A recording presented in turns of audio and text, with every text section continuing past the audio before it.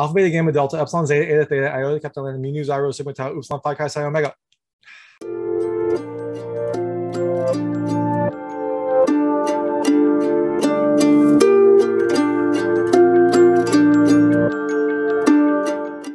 Hey everyone, this is David Stark from Watch or Pass, and today I'm going to review Rush, which is coming to theaters and digital on August 27th, 2021. It's a movie about a fraternity and hazing and kind of a mother's quest for answers, and it's a very different movie than I expected. Now, I'm going to preface this all by saying I was in a fraternity when I was in college.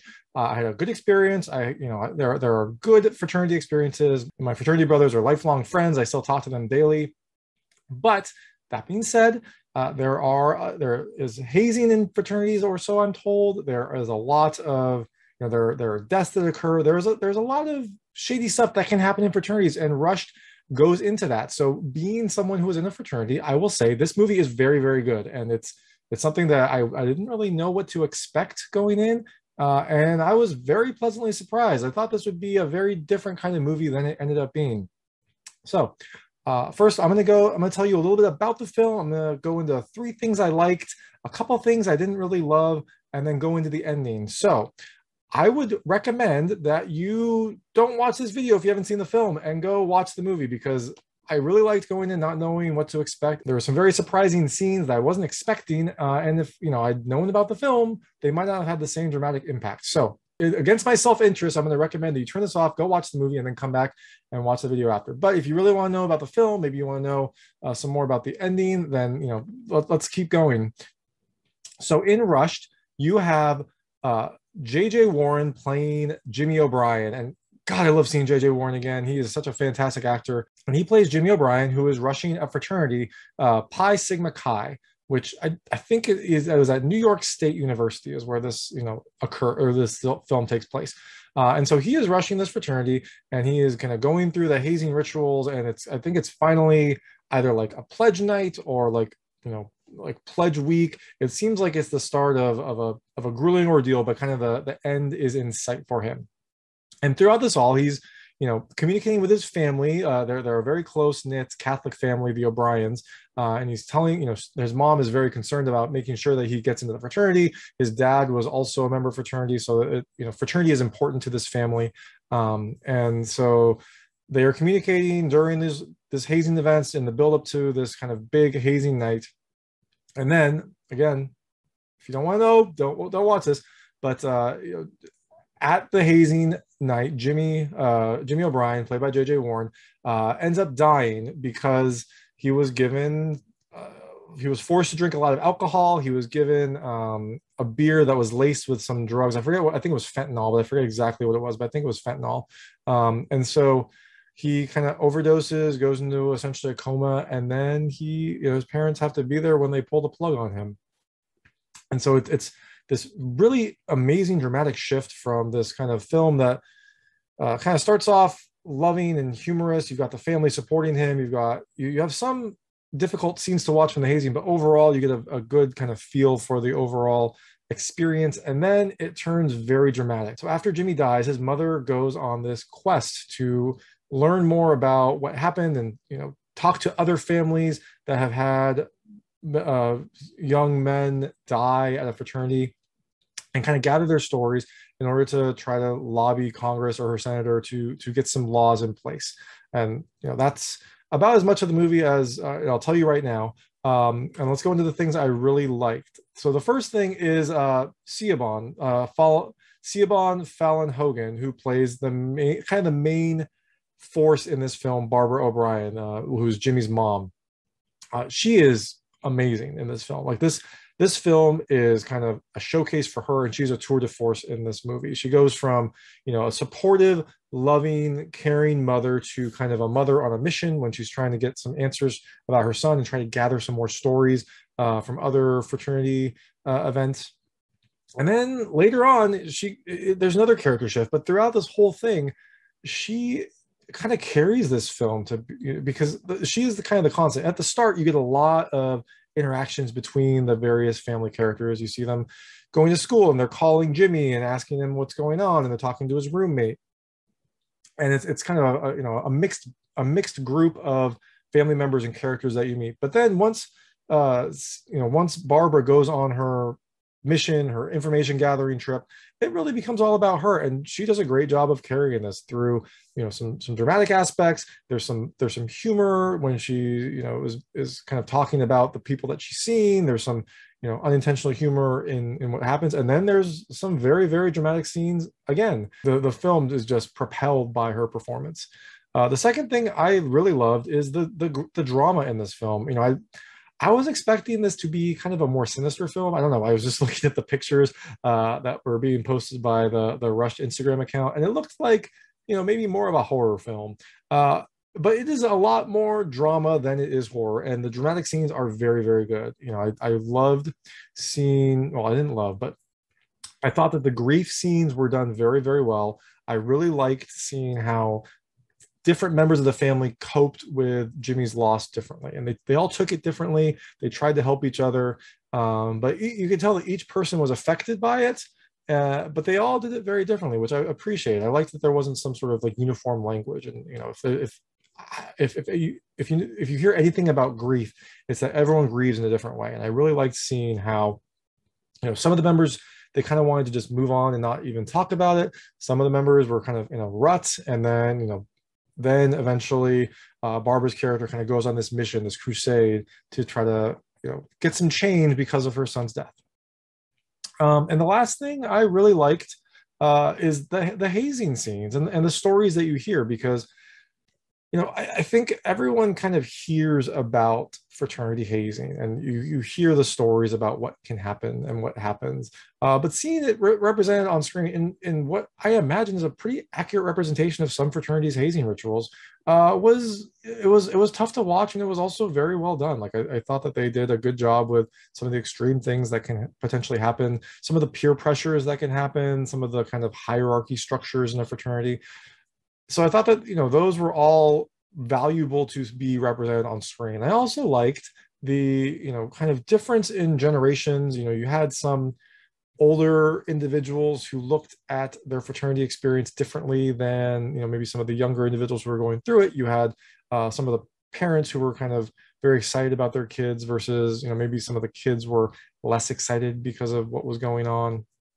And I liked all of that being represented. This was all kind of at the start, but I really liked all of that being shown on screen, because I thought it was a very good way to frame the film, and also a good representation of kind of what can happen.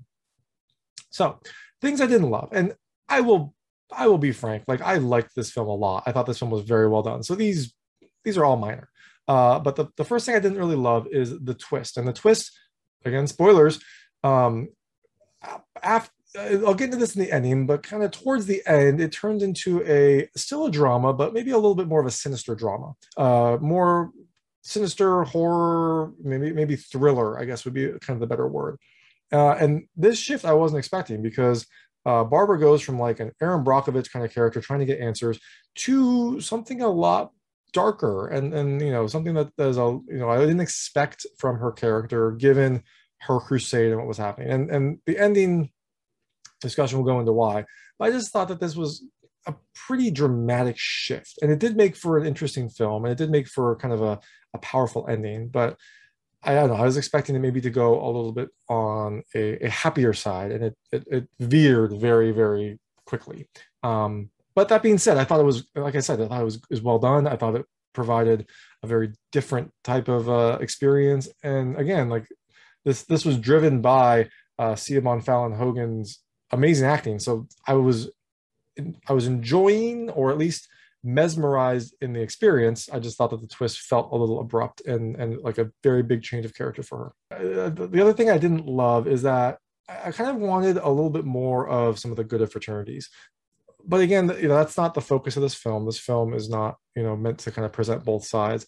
But there are a lot of very positive things that can happen in fraternities. Like I was kind of molded by my fraternity experience. Like I said, I still talk to a lot of my fraternity brothers. I talk to them daily. So there are a lot of very good fraternity experiences. And some of that kind of comes up a little bit. But more often than not in the film, those good aspects are kind of overshadowed by the very terrible incident that occurred in the film. But they don't feel like they're balanced as well. And again, I get that that's not the point of this film. So, it would be kind of odd if there was a lot of stories about good experiences, but, maybe experiences of potentially the fraternity brothers rallying behind them or something like that. But again, it's a minor criticism. The film is very, very well done as is. And so now I'm going to go into the ending, which, will it goes into kind of this dramatic twist that I talked about. So what happens is Barbara is on this mission to gather stories from fraternities, from parents of people that have lost.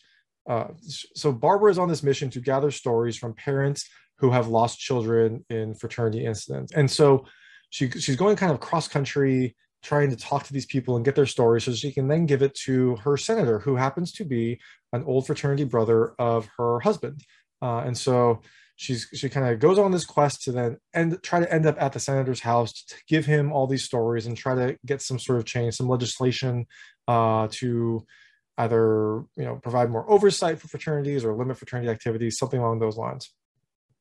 And what happens is she's set to meet the senator, but she's so excited because of all the information that she's getting that she arrives a day early. And what happens when she's there is there's a fundraiser at the senator's house. It seems to be a fundraiser in memory of a young man that had died as a result of a fraternity incident, but it was raising money to kind of lobby to preserve the fraternity system, to kind of lobby against any sort of change. So she arrives a day early, so excited to talk to the senator, and walks into this event that, as you can imagine, does not sit well with her. So she gives a very strong speech before she leaves. And then she essentially just leaves. She kind of gives up. She's basically feels like the system is stacked against her because she was supposed to meet with this senator who said that he was going to do things to help her. And it turns out the day before, he's fundraising for the exact opposite of what she was hoping for. So she calls her husband, who is talking to her son's roommate slash fraternity pledge brother. And she finds out that the extent of what happened during the hazing. And her husband tells her son's roommate to send her the pictures of what happened. And so she sees some of the pictures of some of the more extreme hazing incidents that occurred. And, she becomes very quiet, gets very angry, and does a U-turn. And then the movie becomes a little more sinister. It shows her going to a liquor store to purchase some alcohol. She purchases a gun, and she finds a remote location. I think it's a cabin or at least a room somewhere that's fairly remote. And then she goes to her son's frat house and kidnaps the president, who we find out earlier was kind of responsible for all of this. I think she suspected that he was. I don't know if she necessarily knew that he was. But she kidnaps him and takes him to this location. And she starts questioning him. She tapes him to a chair and essentially starts hazing him in the way that he hazed her son. She forces him to drink. She forces him to drink pee. So some very well done vengeance. And again, Siobhan does a fantastic job in this. And also so does Jake Weary, who plays Steve Croson. Like his character is tough because he is kind of this machismo, fraternity guy who kind of is not supposed to be likable, but he does a really good job in this and kind of in this dramatic scene of showing, kind of his fear in what is about to happen. And I also really love that throughout this whole torture, hazing, backwards hazing scene, Barbara's character is still perfectly intact, because when she pulls out the gun and Steve sees this, he says like holy shit, and she's like, don't say holy shit, it's a bad habit. Like she is still in this like mom mode while she is essentially torturing her son's killer. And I loved that about it because it shows that she is still kind of this character, even though she's going to these extremes, she's still in her character. When she says that, she goes like, don't say holy shit, don't swear, it's a horrible habit.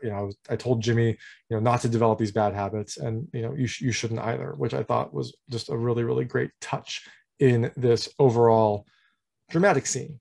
So after she kind of goes through a few of the hazing type incidents, she makes him drink alcohol, she makes him drink pee, she points the gun at him and tells him to call she asks him who killed her son, and he kind of says he doesn't know. She then points the gun and tells her to call his mom and tell her who killed her son. And so so Steve calls his mom, wakes her up, and basically under duress says like, I killed Jimmy. And then you hear a gunshot, and then the phone cuts out, and it's a very, very well done scene, because you don't know what happens. Like that's just it. The phone cuts out, and next thing you see Barbara going into her car and calling the police to say that they have to check on a student, and I think she gives the address, and then it cuts to her kind of back at home. So you're still kind of confused. There's not a lot that you are sure about right now.